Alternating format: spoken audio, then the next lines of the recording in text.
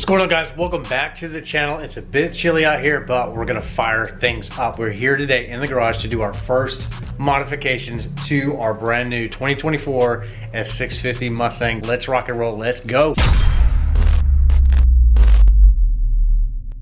All right, so hood is up. Time for our first modifications to our brand new 24 Mustang GT. We want to get the car ready to support big power. This is a performance package car. There's a lot of good things about it, but we can always improve upon the foundation. It is better than the S550 performance package, but we have a long way to go as far as what I want from the build. This time around, we're not just going to be doing like straight line speed stuff, okay? I want this car to be able to turn. What we're going to be doing on this car, something that we have not done before, is really focus on suspension first. Take things step by step and show you the build, show you the process as we go, little bit by little bit by little bit, and that way you guys can see what works, what does not, because this is a brand new Mustang GT. A lot of things are different from the S550, so we want to be able to learn and tell the story and translate on camera what works, what does not, what we like, what we don't, so on and so forth. Finally, we are Team Blue. We're gonna go STEEDA, and it even gets better. I'm gonna be able to save you guys some money if you go to STEEDA.com and plug in discount code Xander at checkout. It's gonna save you some money. I'm all about saving you money so that you can mod more. So we got some lowering springs. We're going to be doing something different, something new. I've always had linear in the past, but we're going to be doing the STEEDA progressives, and so far these are like the hotness for the S650 all over the internet. And you know, I've never done a progressive spring, so we're going to give it a shot, but we're going to take it a little bit further than what most people are doing, and that is the rest of these boxes here. So let's get this out of the way and show you what else we got in here. We're going to be building this thing to get it kind of track ready. I want to do more with this car than just straight line speed.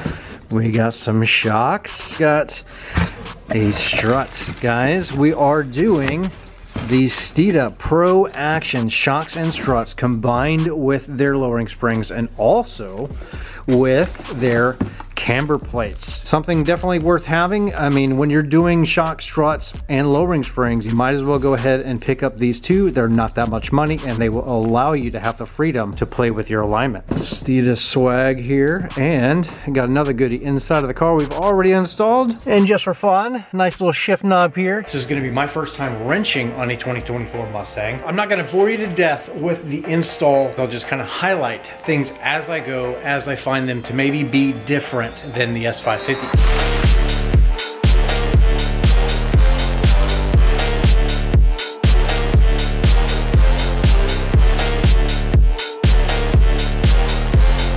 These brakes are freaking massive. So on a performance package, GT350, GT500 size, I mean, they're massive. Other things that are really cool about the performance package is you do have actual brake cooling ducts. That's pretty much carried over from the Mach 1. Pretty neat to be able to see that on a regular GT car, not a Shelby. On the struts and the shocks, pretty good. They're pretty good. But we still have some floating at speed and some unpredictability. It's a linear factory spring, and I don't really fault the spring for that. I mean, the ride height, sure, we're gonna lower it, but as far as the control of the suspension, the pitch and roll and everything, a lot of that does come down to shocks and struts. So the cool thing about these STEEDAs, let me grab one real quick. So most people will not upgrade to these, but here's why you should. These are definitely going to be an improvement over the factory stuff, okay? There's a lot of science and technology built into these things, and they are track tested. STEEDA like really highlights that they track test and design all of their stuff to their specifications. So these are definitely going to be an upgrade for not only just the S550 guys, but the S650 as well, because that was my big question is, okay, we have a new platform, are the factory shocks and struts gonna be any better than last year? And yes and no, but these are definitely going to be a big improvement over all of it. They also have adjustable versions of these if you want to run their dual rate springs. They've also got drag specific springs and shocks available as well for all you straight line guys. It's supposed to be a massive improvement over factory, like I was saying. So we're gonna be putting this to the test. We're gonna see how this car looks, how it sits with these new springs. Is it gonna be the ride height that we're looking for? Is it gonna be too low? Is it gonna be too high? Stay tuned. Towards the end of the video, for the walk around.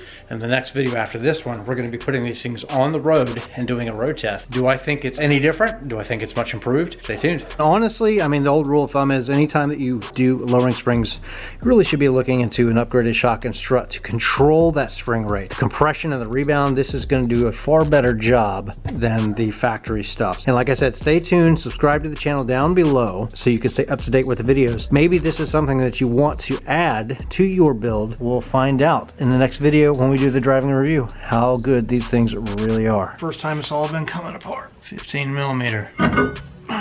Yeah, that weighs a lot more. Here is a look of S650 stuff so far with all of that big stuff out of the way. So a little bit more going on here, different than S550. So like this is completely different. Got a little bit air deflection here. This is a non-Magneride car. So we're gonna get all this out of the way. Sway bar, that sway bar is massive. Of course, we're gonna be upgrading that at some point too, to like a STEEDA adjustable. Get the feeling out of the car that we want. So this is gonna be a really fun project. Look at this piece down here, I just noticed. Okay, so this arm here is like way beefier than I remember it being before. Everything under this car is just beefier. Pretty impressive, honestly. Now we are gonna reuse some of this. We need the bump stops out of it. We need this dust boot cover, and we need the lower, not the top though, we need the lower half of this top piece. This is about a 3 or 4 hour job. It's really not that bad. Make sure that you don't damage the inside of that with all those ball bearings in there whenever you take it apart. You want this to move freely. Then you're going to take your new camber plate and it just literally sits in here like that. Now when you put it in the car, you're going to be able to have camber adjustability. This is going to give you all of the adjustment that you'll ever need. When you're installing everything, make sure that you have your bump stops cut about 1 inch, and then make sure that you also have that little nylon spacer. Put your dust cover on, you'll be good to go. This is going to go text up, so it's only going to fit one way on the strut, so don't mess it up. We got the camber plates installed. Everything looks really good.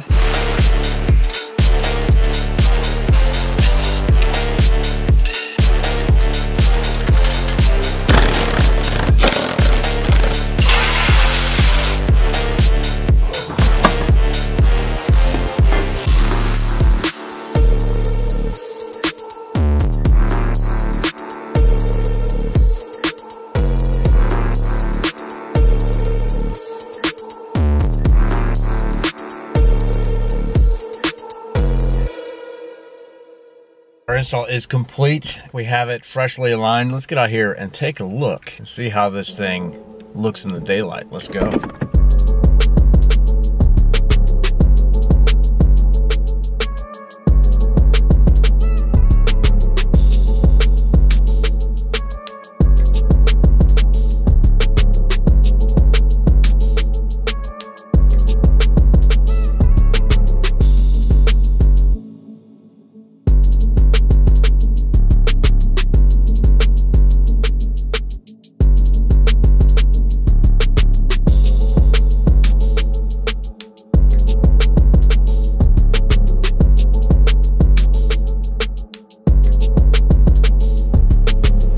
All new suspension from STEEDA on our new Mustang, and I've got a lot to say. Good things coming up in the next video, so make sure that you are paying attention to the channel. How does this compare to the factory performance pack, shock, strut, springs, all of that? We're going to try to answer in the next video, but for this one, I mean, take a look at it.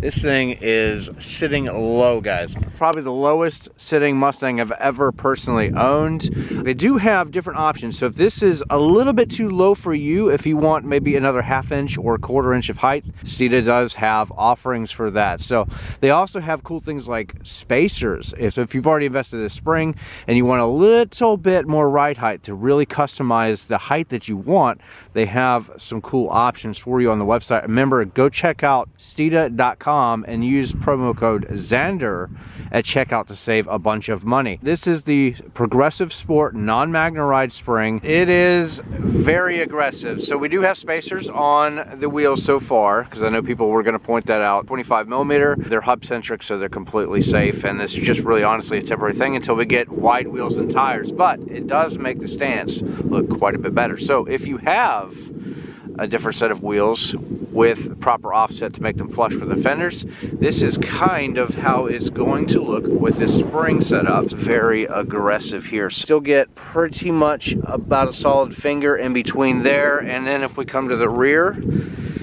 it's pretty aggressive. You got about a half a finger. All right, so STEEDA does have a bunch of different spring options, so it's not just a progressive sports. If you're a MagneRide car, you're gonna sit a tad higher than this.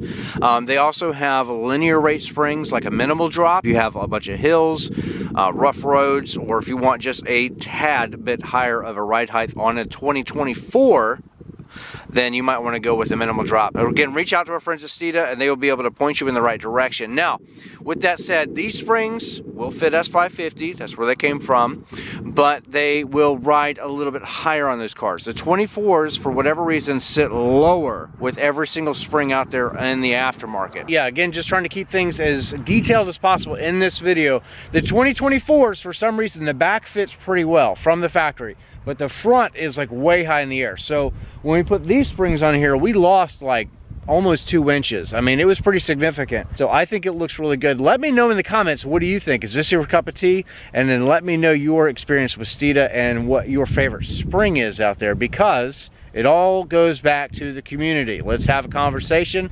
Let's keep each other informed.